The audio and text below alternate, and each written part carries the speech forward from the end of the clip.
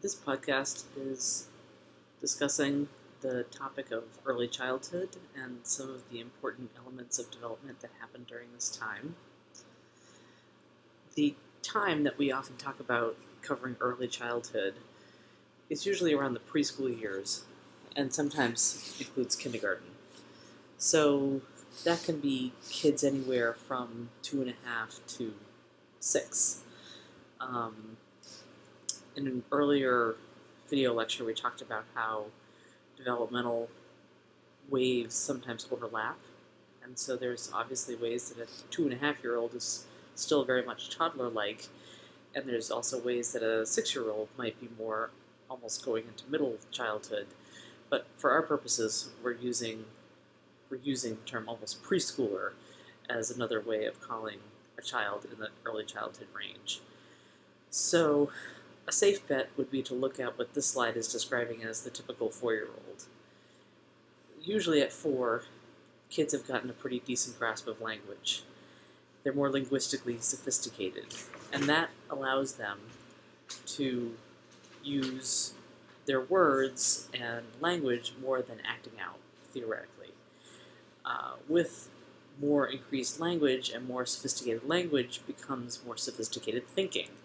And so that's where you can see kids start to think about the wishes and actions of others. They're much more self-sufficient, and hopefully as they move out of the toddler terrible 2 time, they've gotten some basic skills for self-regulation. At this point, you would say that they're fairly well internally organized, meaning that they have certainly a clear temperament style, usually at this point a clear attachment style, and they're cognitively gaining more, becoming a little bit more able to think abstractly, and the beginning of personality. Obviously all of these things change over time with the environment, but they've got that now fairly well sort of put in place. Freud would talk about this age range being the neurotic character formation range, which is generally around the time that people start to develop a superego, develop a conscience, maybe is the better way to say this. There's been some much more modern discussions about how this happens, but going to the classics, Freud would say that that begins to happen around 4 years old. So in previous lectures, we've talked about attachment, but all throughout childhood, we see attachment showing up again and again with different developmental milestones. You're looking at, hopefully, securely attached kids who have a parent or a secure base to turn to when they need them. Securely attached kids generally have more verbal abilities and more emotional regulation. They can use words and play and memory, and they can remember the sequence of things and talk about things in a more orderly, organized kind of way. And with gains in memory comes the ability to hold on to comforting objects or comforting memories as a way of self-soothing. And now you're starting to see in kids with different attachment styles, hopefully the secure attachment style, that they're beginning to generalize that attachment style out into the world. So the securely attached kids can go on and hopefully have strong and helpful relationships with people, and the kids who are more anxious or more avoidant might start to suffer some consequences that go with anxious or avoidant styles. A lot of the things that are here on the slide are things that we just talked about a moment ago, but think about a securely attached kid as being more stable emotionally in terms of emotional regulation, more stable cognitively, more stable behaviorally.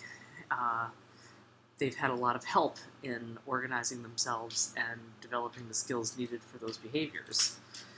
The kids with more insecure attachment styles haven't had that help or haven't had that assistance or that support, and they're struggling. One of the things I think that's important to remember about kids and attachment is to not necessarily be all doomsday about it, and to say that once a kid at 3 or 4 has a predominant attachment style, that's the way it's going to be.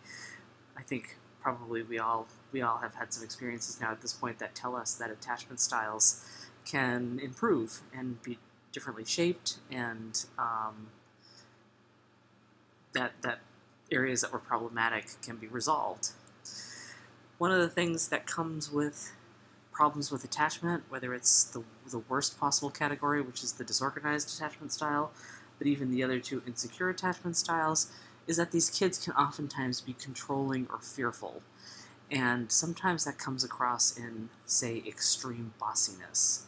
And that oftentimes gets them into a lot of trouble in terms of their social relationships or their relationships with parental figures, because it's difficult to see beyond that behavior a lot of times. So in this slide that talks about emotional development, we're seeing the continuation of the gains that we saw in earlier stages. Being able to have emotional memory. What that means is that you might remember the feelings attached to an event rather than the event itself. And hopefully that's positive. Starting to understand yourself, that is the result of early mirroring. If the people around you are mirroring to you calmness and curiosity and soothingness and nurturance, you begin to feel that and see yourself in that way. Being able to anticipate is an indicator of cognitive growth. Being able to think ahead and predict what might happen or what they need to do. And like all kids, they're continually experiencing some amount of guilt or fear about the external world. They understand that the world is big and that things can be unpredictable, but going back up to that very first bullet point, you can gain self-regulation by looking to the adults in your life under stress, and hopefully they'll help you do that.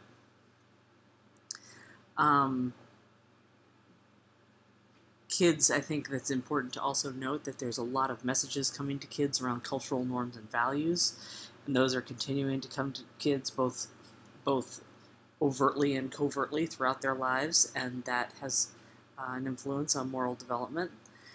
We mentioned a little earlier the idea that at this phase in life, Freud would say that we're developing a superego and therefore a conscience, and that helps guide the behavior of kids in this age range.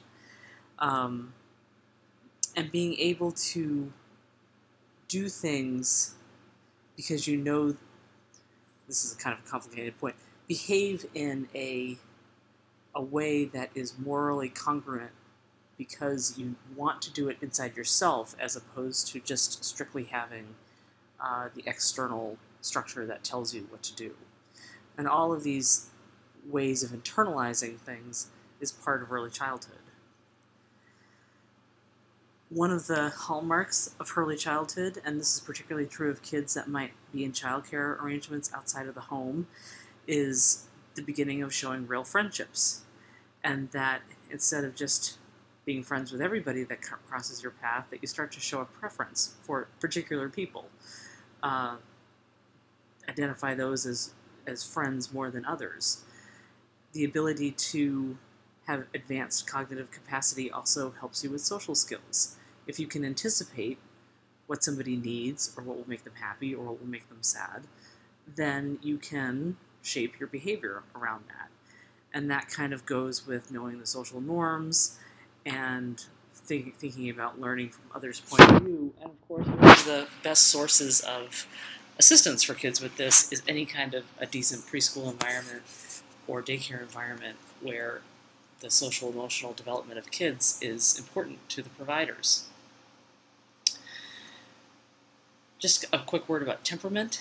And a reminder maybe about the definition of temperament. So we would define temperament as the biologically based building blocks of personality. These are the things that are kind of genetically programmed in kids. And there is the easy-tempered child, which is that child is flexible and calm and easy to soothe and seems to have a built-in kind of ability to not be overly reactive, as opposed to with kids with more, more difficult temperament styles, which are more easily reactive. These kids are much more sensitive sensory-wise and much harder to settle sometimes as infants.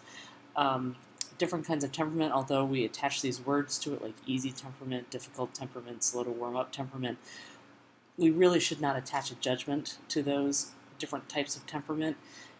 It's just that child's way of telling you what they need. So, for example, if you have a child who's extremely sensory, and that's part of sort of the more sensitive temperament, then one of the things that parents or caregivers can keep in mind is to have a very low stimulus kind of environment.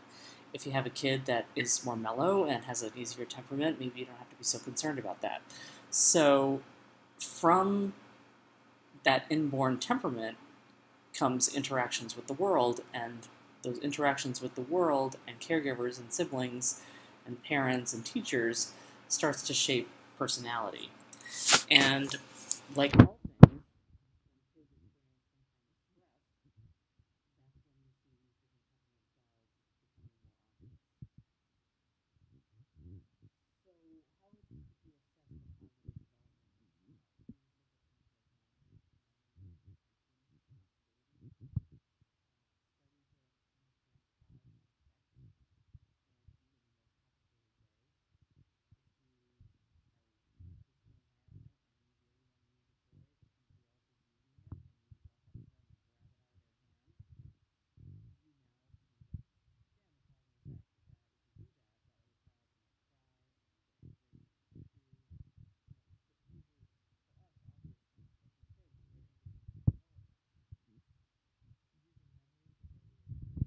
understand and generalize new experiences. So, for example, if you had a child who did a preschool program, most parents talk about that in the concept of school or going to school.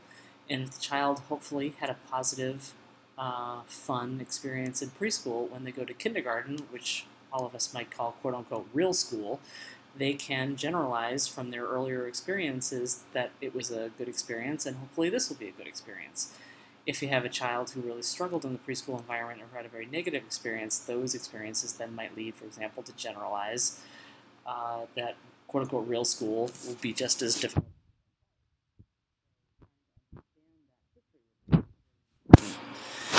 All kids are generally very curious. Kids with more secure attachments obviously feel safer, and therefore can be more curious. All kids also have fears, and all kids are oriented towards looking at parents and primary caregivers because of their tendency to engage in magical thinking. They love mystery and magic. This is definitely the age of, say, the Tooth Fairy, or some other kind of fantastical story. They love that kind of stuff, and it kind of corresponds with where they are cognitively. So when you talk about cognitive development, one of the major theorists that you talk about is Piaget, and he has definitely different stages of cognitive abilities and cognitive development. And so for the age range, which is early childhood, he's talking about the pre-operational period. And one of the hallmarks of the pre-operational period is this idea of egocentric thinking. And this is different than somebody, say, who's very egotistical or arrogant or self-centered. Piaget does not mean it in that sense. Kind of the classic example of egocentric thinking would be, for example, if a child says to you, let's play hide and seek, and they run off into the room and they hide their face behind a curtain, and the rest of their body is exposed by the curtain. Because they can't see you, egocentrically, they think that you can't see them. And so it's pretty obvious that they're not well hidden, but to them they are. And so as adults, we hopefully play along and say, oh, where could they be? I can't find them anywhere. And then you go around the room and finally you get to them, and they love that. It kind of strengthens that egocentric thinking. Kids of this age can be really confused sometimes about reality, and that's back to the magical thinking piece. So in a lovely way, maybe kids are into all kinds of stories about Jack and the Beanstalk and the Tooth Fairy and depending on their cultural background, maybe Santa Claus and Rudolph and all of this sort of magical, wondrous kinds of things. But magical thinking can also be difficult for kids. They might ascribe meaning to something where there is no meaning. So, for example, the child of this age who had a terrible tantrum one day, and then a few days later parents came home and said, we're getting a divorce. They may ascribe this magical thinking of, I'm a bad kid and that's why my parents got divorced. I had that terrible tantrum and I made everybody really upset and angry, and my parents got really upset and angry at each other, and now they're getting a divorce. So that's obviously not reality, but to a child it may be that way. And so when you're playing with kids and bearing in mind that tendency for magical thinking and that difficulty sometimes engaging reality versus fantasy, you might want to be really careful with things like masks and toys that are scary or monsters that could be scary, because they might not be able to manage that just yet. One of the things that kids often struggle with is the idea that do thoughts and wishes make things happen? If a child says really angrily, I hope I never see you again, and then a parent goes off to work and something happens, does that child, again, with the magical thinking piece, think that they somehow made that happen? And so all of this stuff becomes much more difficult and stressful for kids during difficult periods in their life, traumatic events, stressful events, and that's when some of these distortions become really stronger. So what adults can do is to be able to help calm kids, enjoy with them their new cognitive abilities and the things that they can do, but at the same time be comforting to them when you run into a distortion that they have. They still need a lot of help with that. So coming along with all kinds of development that kids are experiencing, the other piece of development in early childhood, and it doesn't just belong in early childhood, it belongs in every stage of development in childhood, is this idea about gender identity and how is that developing. So historically, and not always correctly, but historically by age 5, the outside environment believed that gender identity is a fixed male-female, boy-girl dichotomy. And obviously this view is very much evolving as gender nonconforming or trans kids are becoming more visible and people are understanding more that gender is not a binary fixed event. And so how kids come to feel about their gender or to start to think about who they are in terms of their gender is really very much in part of what they're seeing in terms of the norms of their culture for gender-specific behavior. They're seeing that there are different rules, quote unquote, for boys and girls, and that perhaps right now that people who identify as women might have more flexibility in some of those roles. But you often get to school in the formal environment of kindergarten and further on in elementary school. Classes tend to segregate. There's much stronger messages about what boys do, what girls do, what's okay for boys, what's not okay for boys, what's okay for girls, what's not okay for girls. And so kids often really struggle. They might have had a flexible family environment, but they get into school and start to get some really strict messages and start to really struggle with how they feel versus what the outside world is telling them they should be. And so, like all things, kids are going to look to the adult in their life to help shape their gender roles. And shape their ideas about gender and what's okay and what's not okay. And so I think one of the benefits of sort of this evolving understanding about gender and gender roles, it has to do with, hopefully, the idea that kids are growing up in families where gender roles or flexible gender roles are either modeled or sometimes not modeled by other parents, and that's how kids can start to see flexibility in these roles and fluidity.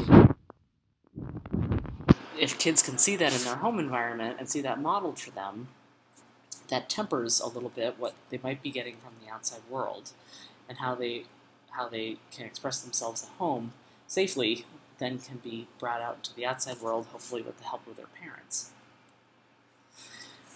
So there are some early indicators of kids who are struggling around their gender and how they see themselves and how the world sees them. And a lot of this has to do with kids verbalizing how they feel. And very oftentimes this starts to happen at stages earlier than early childhood. Um, some of the more recent research that I've read that I've been a part of has participants talking about expressing gender nonconformity at ages 2 and 3, which is obviously even earlier than what we're talking about now. And so that might just be expressions of not liking being the gender that people have identified for that child, or wishing that they were a different gender. Oftentimes, like most things, this gets acted out in play, and the idea that really no pieces of identity are particularly firmly set until adolescence or later. And I think, as we probably all know at this point, that many elements of identity, especially gender identity, is more of a fluid state than a fixed state. So the type of therapy that generally gets used with children in this age group is play therapy, and there's so many different modalities of play therapy. And if you're interested in doing clinical work with kids, just sort of file it away that there's lots of different sort of subtypes of play therapy that somebody can get trained in and certified in, and it's just really, really helpful to have a lot of tools in your toolbox, say, about some of these issues around play therapy. But one of the things about play therapy just in general is that it's intended to be fun for kids. It's intended to be anxiety reducing for kids. And the way play therapy ultimately works is for kids to just act out in play or symbolically any concerns they have or any experiences that they want to help integrating or processing. And so sometimes problems break down in therapy when it becomes too quote-unquote real. Play therapy ultimately should be sort of this area of symbolic, fun, working through of issues. And if something becomes more concrete, or if a therapist asks a child to become concrete with what they're expressing, sometimes they don't want to do it anymore, or they suddenly start to feel anxious or defensive. So maybe just file away for later trainings to think about play therapy if you're going to work with kids, because it's its own specialty, really. And it's really excellent, but much more than you would get really in any classroom environment. So some interventions around play therapy that can be really fun is drama or role-playing, having the kids play the parents and having the parents play the kids, say, for example. Storytelling, different ways of moving. Kids that are more verbal can sit down and have a conversation with you, or you could set up a puppet show, or you could set up some symbolic figurine environment where those figures are talking to one another. Cognitive behavioral strategies done in a playful way. For example, if you're working with kids that are really struggling with impulse control, one of the things that can be really helpful with kids of that age is a game of red light, green light. And if you're trying to help, say, for example, a parent assert themselves more and be more authoritative in their relationship with their child, maybe they get to be the leader of red light, green light, say, for example. And any game that you play is much more than just a game. You know, it might start out with the game itself, but then it gets followed up with a shorter, more focused discussion about what the benefit is to that child for playing that game. Art therapy and expressive therapies are excellent in terms of what kids can do with that and are really helpful as well. So there's really a lot of stuff in the play therapy category that can be really, really helpful with kids. Supervisors are great. Supervisors in internships and obviously any other training you can find would be really helpful to get some skills in that area.